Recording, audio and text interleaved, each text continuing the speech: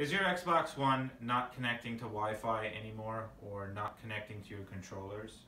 If so, this network chip might be the culprit. I'm going to be showing you guys how to replace this network chip on an Xbox One. The repair is fairly easy. We're going to be selling the network card on our website. The link's going to be in the description. So let's start. This repair applies to the original Xbox One S.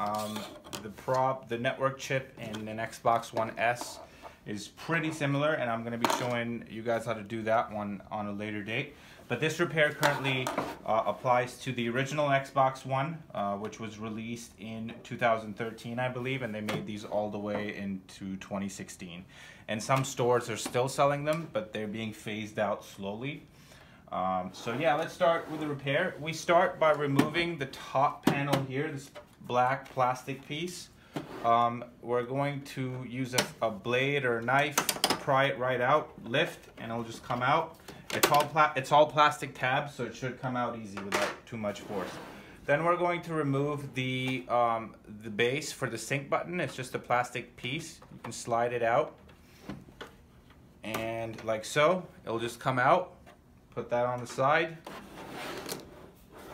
Now we're going to remove the top cover, and we can do that by pulling apart the case from the top right over here, and then you can just kind of pull, but be careful, you don't want to use too much force because you could break the ribbon cable at the front.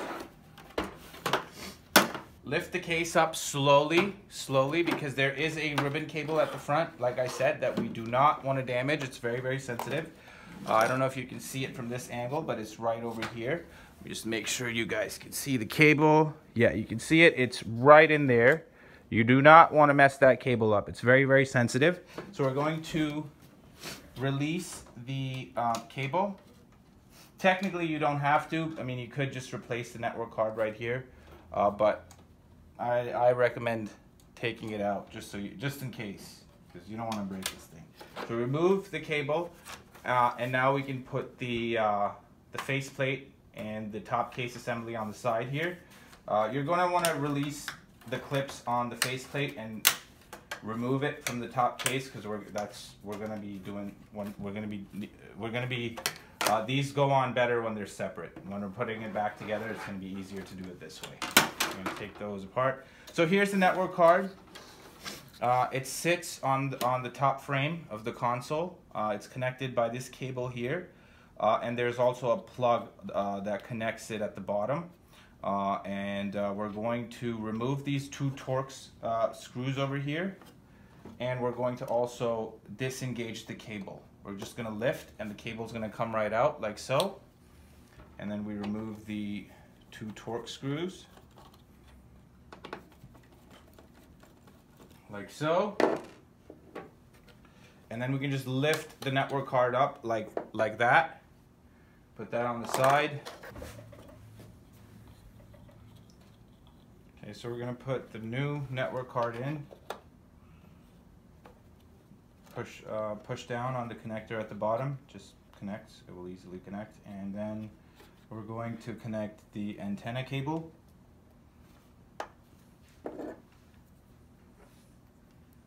I'm going to put the torx screws back in.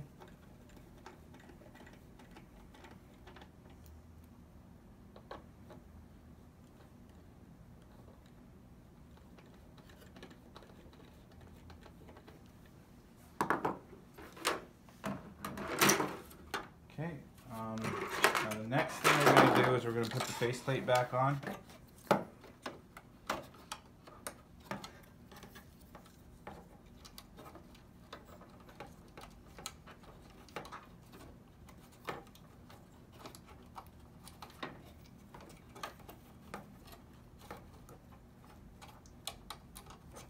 Okay, like so.